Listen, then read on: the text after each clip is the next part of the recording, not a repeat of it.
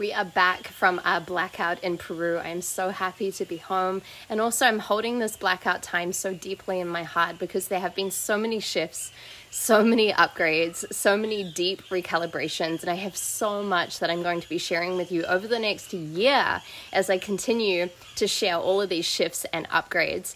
For those of you who don't know, we went to Peru and had a complete blackout. So we disconnected from all of our phones, all of our computers, all of our technologies. We went on a very specific diet, only eating specific foods, specific things. And we were working with amazing plants and amazing trees and amazing herbs to not just work through the physical body and detoxify, but also to detoxify every single layer of our being.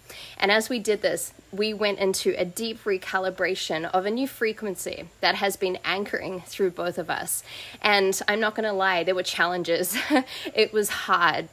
And it was equally as beautiful and as powerful as it was challenging. I really believe that every single human should do something like this blackout at least once in their life. We've done this numerous times. We are already excited for the next one, which we are going to do, simply because there have been so many upgrades from this. So if you want to hear a little bit more around what has unlocked from this, comment below with upgrade, and maybe I'll make another video going even deeper.